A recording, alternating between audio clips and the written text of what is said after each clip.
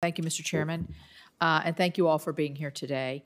In order to support environmental and justice communities, I think it's imperative that rulemaking and permitting processes still allow these communities to have economic opportunities. You've spoken about that. I've supported bills like the Use It Act, which helps to maximize development of carbon capture technology. Those promising technologies are essential to reducing emissions while we're protecting jobs.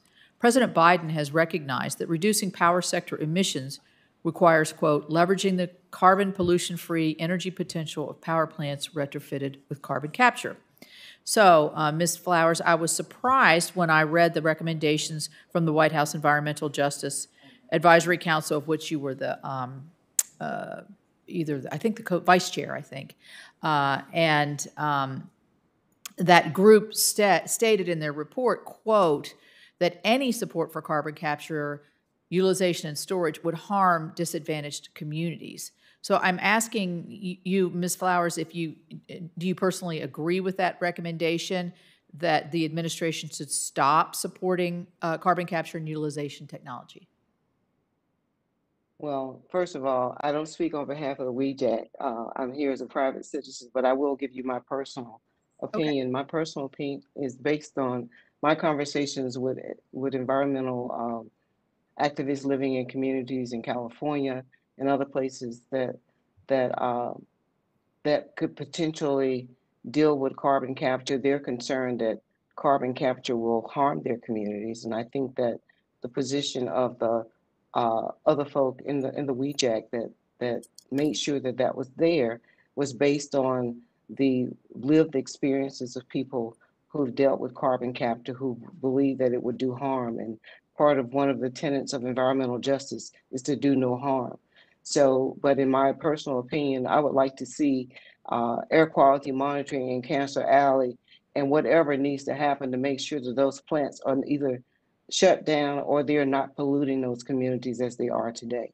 I don't have enough information about carbon capture to be able to make an educated opinion about it. But basically, what I am looking for is whatever kinds of technologies that can make sure that we all have access to clean air and clean water.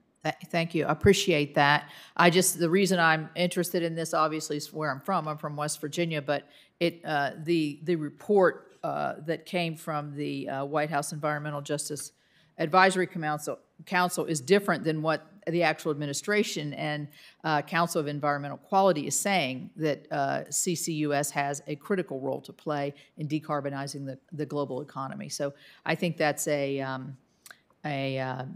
juxtaposition there of two different positions coming from the same administration. I'd like to know from Ms. Harden and Mr. Rexroad.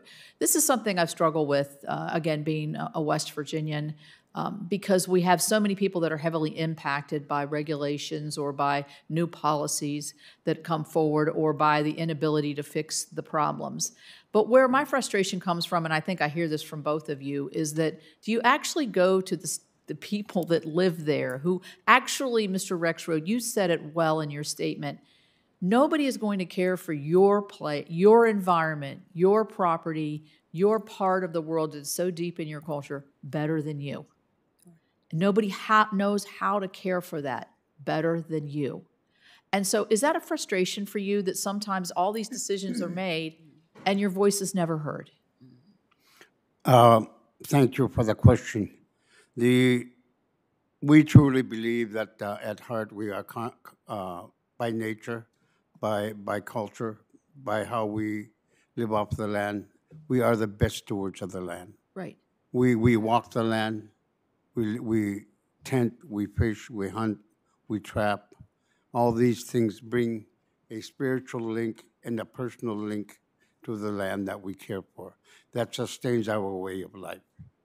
And in terms of the rest of Alaska, I truly believe that the 130,000 Native Alaskans share that philosophy of life. And many of them are being directly or indirectly impacted by these contaminants and pollutants. Thank you. Well, you would believe that West Virginians are right there with you. And I think a lot of people in the country, and Mississippians, the same. Ms. Harden, you mentioned, people say, just leave, just go away.